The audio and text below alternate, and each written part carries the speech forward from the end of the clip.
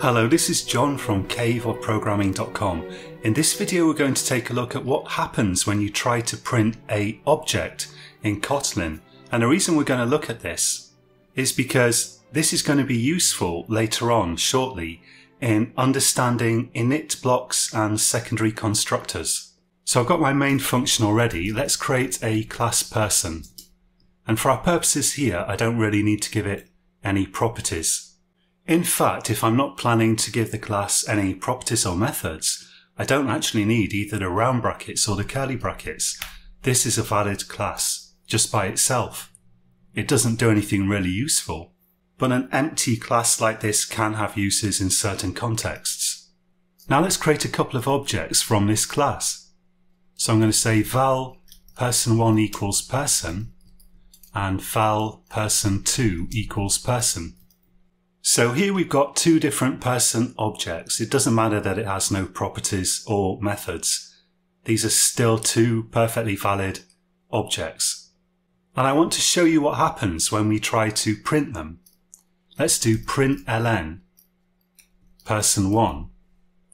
And we'll duplicate that with Command D, or probably Control D in Windows in IntelliJ IDEA.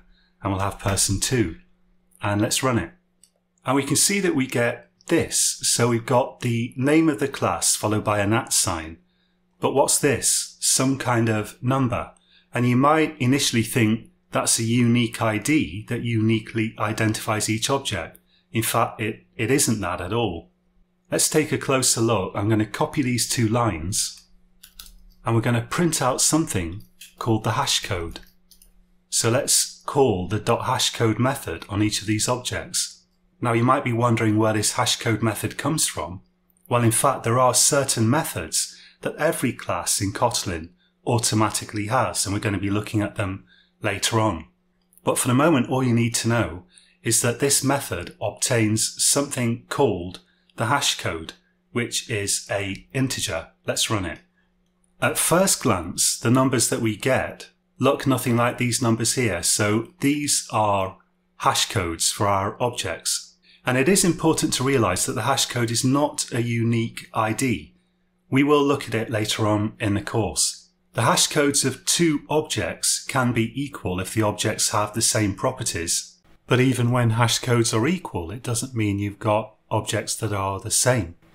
However, for the purposes of this demonstration, in this particular context, I am going to treat those as if the hash codes were unique identifiers of each object.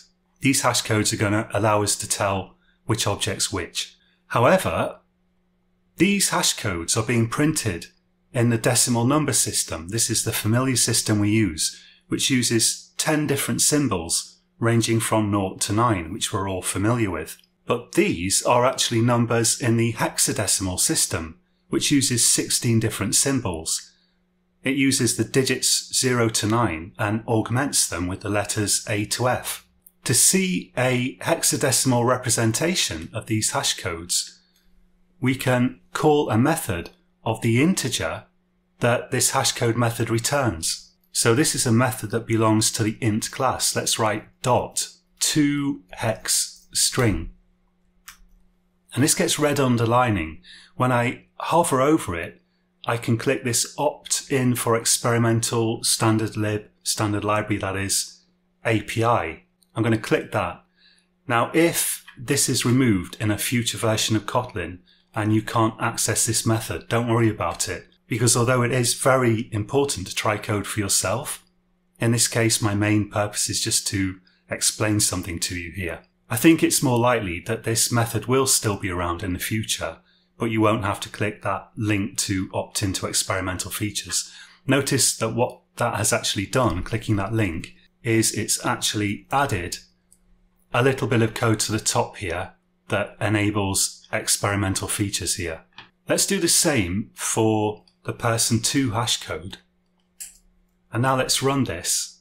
And we can see that in fact, these hash codes are exactly what are getting printed out up here. So by default, if you print a reference to an object, doesn't matter whether it's got properties or not, or what the properties are, you will get by default the name of the class that the object belongs to, followed by an @ sign, followed by the object's hash code. However, we can override that behavior so that we print something that's a bit more intelligible and normally useful, and we'll look at that later on in the course. I just wanted to show you this here because it's going to be useful for understanding the this keyword, and that in turn will be useful for understanding init blocks and secondary constructors. So that's it for this tutorial. Until next time, happy coding.